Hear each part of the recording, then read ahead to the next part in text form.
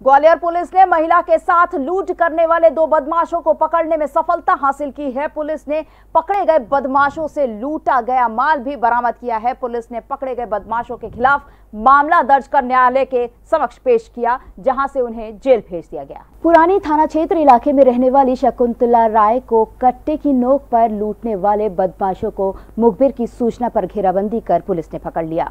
पकड़े गए बदमाश अमित गुर्जर और भरत सिंह गुर्जर हैं।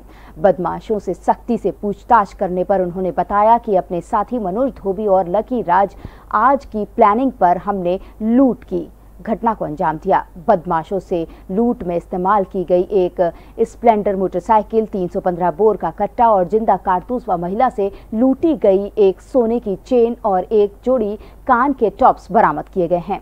वहीं पुलिस इस लूट की प्लानिंग करने वाले आरोपी मनोज धोबी उर्फ लकी राज की तलाश कर रही है। पुरानी छावनी थाना क्षेत्र में पुरानी छावनी बस्ती में एक 55 वर्षीय महिला जब अपने घर में थी तो 2 लड़के 20-21 वर्ष की उम्र के उसके घर में प्रवेश किए और बंदूक के नोक पर एक चेन सोने की और कान का एक टॉप ये छिना करके ले गए, लूट करके ले गए। उस पर लूट का मुकदमा कायम किया गया।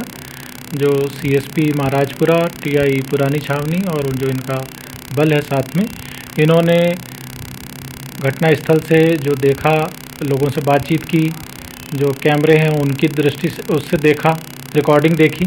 इससे जो साक्ष्य संकलन हुआ, इसके आधार पर 2 लोग संदिग्ध हुए, उनको जाकर के घेराबंदी करके गिरफ्तार किया।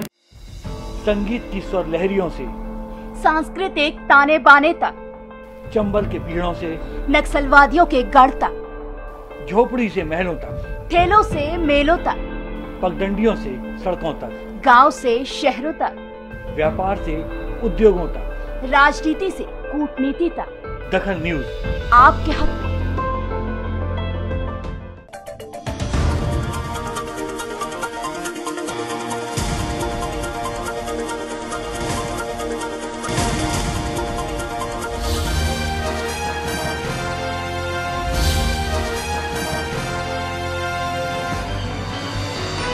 आप देख रहे हैं दखल न्यूज।